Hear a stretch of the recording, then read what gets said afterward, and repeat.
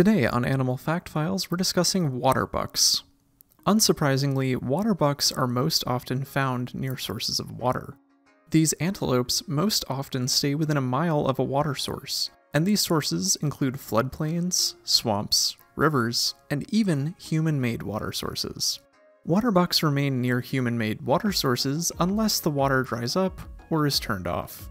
These mammals are most prominently seen in West and Central Africa. They prefer savanna habitats with grasses, such as buffalo grass, as this is their main source of food.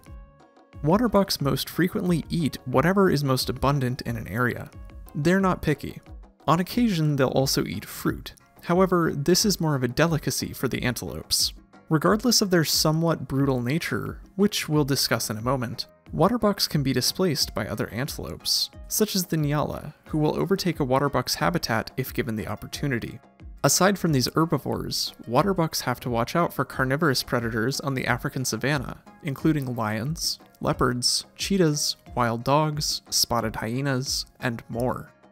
Waterbucks are distinguishable from other hooved and horned species by the white ring encircling their rump. They stand approximately 4 feet tall at the shoulders and weigh 570 pounds on average. According to some observations, waterbucks have a strong, goat-like smell. Only male waterbucks display horns, which take 5 years to reach maximum length, growing just over 6 inches each year. The horns curve out and back, and have ridges until the last quarter, where they smooth out towards the pointed end. These are used for intimidation displays and disputes over territory. A majority of waterbucks don't survive their first year of life, and males can mortally wound each other in combat with chest and side punctures. Their horns are not just for show, they'll use them to kill if necessary. If they make it to adulthood, waterbucks live to a maximum age of about 15 years in the wild, although some individuals have been documented living slightly longer. These antelopes travel in small herds of about a dozen members throughout most of the year. However, they will form larger herds during the rainy season, when food is most abundant.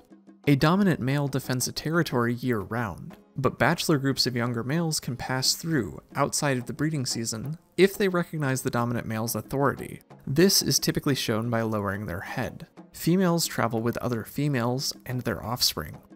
The rainy season is also the mating season, and the resident dominant male attempts to mate with any nearby females and corral them into his territory.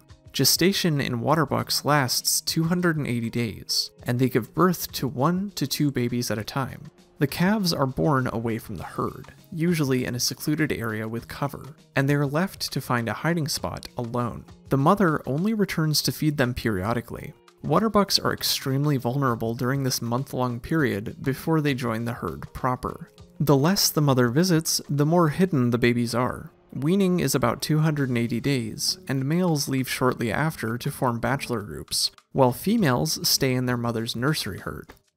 For more facts on waterbucks, check out the links below. Give a thumbs up if you learned something new today. Thank you to our patrons, SpikeSpiegel93, Dad, and everyone else for their support of this channel. And thank you for watching Animal Fact Files.